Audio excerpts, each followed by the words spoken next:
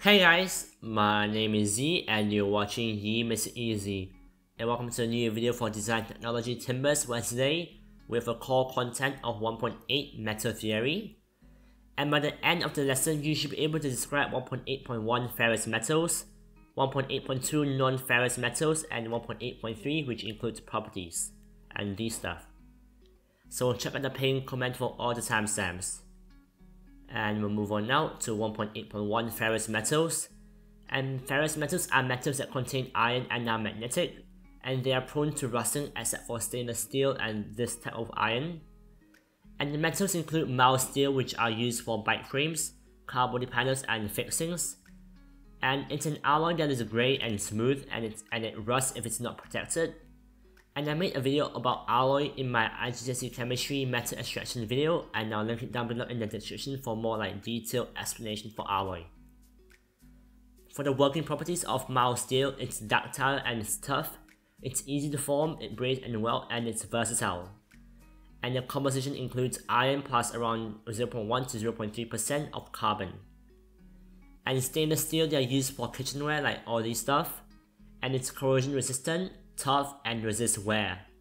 And working properties include it's difficult to cut, and it's an alloy as well, and it contains all of these elements, which includes carbon steel, chromium, nickel, and manganese. And cast irons, they are used for wood and metal working devices, manhole covers, pans, gates, and machine bases like pillar drill. And properties include it's dull grey and it rusts easily. And working properties include it's brittle if it's thin, and it can be cast into a mold, and the composition includes iron and carbon, just like mild steel. Then we have non-ferrous metals for 1.8.2, and non-ferrous metals are metals that do not contain iron and are not magnetic, and they do not rust. And aluminium, it's a metal and is used for drink cans, kitchen utensils, and some parts in transport. Properties include it's light grey with a matte finish, and it's lightweight but strong and ductile. So ductile just means that the element or that metal can be stripped into wires easily. And composition is pure metal because aluminium is an element in the periodic table. And copper is used for plumbing parts and electrical cable, and it's rose colored polish as well, but can oxidize to a green color over here. And for working properties, it's a good electrical conductor and can be polished and welded easily. And composition is a pure metal as well because it's an element on the periodic table for copper. And brass is used for musical instruments like trumpet, and a good choice for plumbing fittings. And properties, yellow finish created by mixing copper and zinc together. And for the working properties, it's corrosion resistant, a good heat and electrical conductor, and it casts well. And brass is an alloy which includes 65% copper and 35% zinc. Then lastly, we have 1.8.3 properties. We have ductility, malleability, and hardness.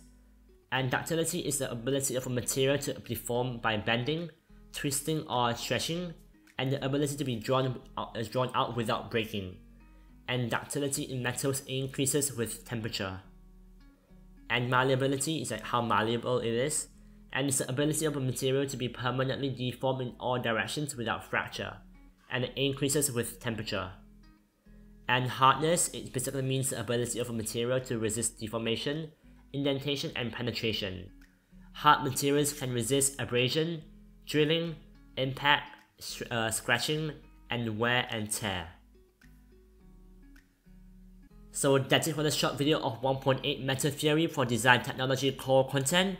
And I hope you guys have enjoyed this, and please leave a like and subscribe and comment down below if you have any questions or criticisms. And check out my Instagram in the description for more daily content. And I hope you guys have enjoyed this, and I'll see you guys in the next video. Until then, stay safe and peace.